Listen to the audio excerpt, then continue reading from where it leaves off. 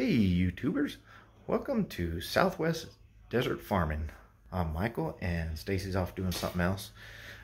Been crawling around in the attic, but what I want to talk to you today about is getting something set up for safe freezer or refrigerator additions to your homestead. One of the things that you do need to worry about when you are gathering plenty of food and having a good store is making sure that you have enough freezers and refrigerators to cover all your needs. For us, we ended up getting two small chest freezers because of the way we do things. We don't always have them full, so we can always unplug one and use it later. We have since purchased a second used refrigerator because we found refrigerator space is definitely something that we need as well. So one of the things that you have to consider when you start adding appliances is you need to have them plugged in safely, because if you overload that outlet, it's not just a fire hazard, but if it trips a breaker and you're not home and you ruin all that stuff that you've worked hard for to store up, you're going to be very upset when you get home and all that stuff is ruined. So I'm going to show you something here that I'm doing. Quick disclaimer, I have taken some electric courses for homeowner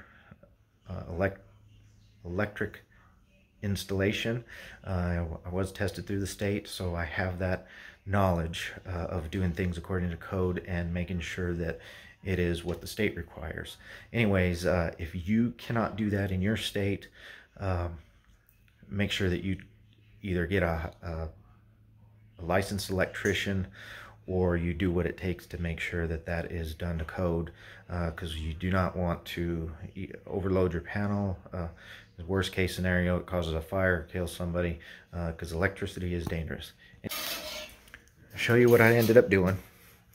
I'm going to add a 2 outlet box, so that way I could have multiple things plugged into it for a 20 amp breaker. You can see I had to cut into the sheetrock because I had to drill to get that up in there. Other methods are adding a chase or a what they call conduit type thing, where you can mount it to the wall. Then you end up painting it or whatever. But this is inside the house, and at some point this is going to be a completely finished utility room. So I figure I might as well do this right the first time. In order to get that up in there, once I drilled the hole, what I ended up doing is using, believe it or not, coat hanger. Stick that up into the attic, and then you tie the other end with some cord. It needs to be good strong cord because you're going to be pulling wire back through. Then when I crawled up into the attic, which is no fun, it's always hot, even in the coolness of winter unless it's really cold, then I had this fiberglass rod tied to it, or with another coat hanger. I was able to reach it, pull that wire through, and get that up there. So then, of course, I had made sure that the panel was closed at the time. There was already an access hole here that I was able to fish up more coat hanger, and from up top, once I got that wire up there, I actually attached the appropriate wire, which in this case is a 12-2 for the 20 amp breaker. Fished it up through, made sure I was able to get it all the way up into the attic, which is up in there.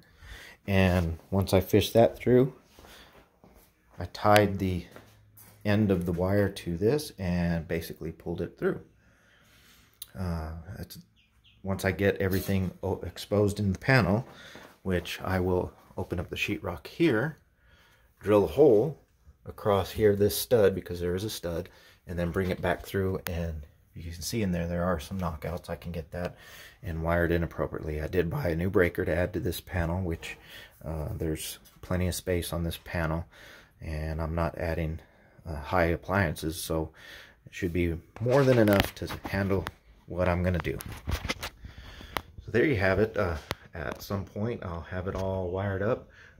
Don't know if I'll show you that part because nobody likes watching somebody else plug in appliances, but hey, that's what I'm I like doing. I like adding stuff, making it pretty nice. So any questions, comments, hey, hit me up. Don't forget to subscribe, and thank you for visiting.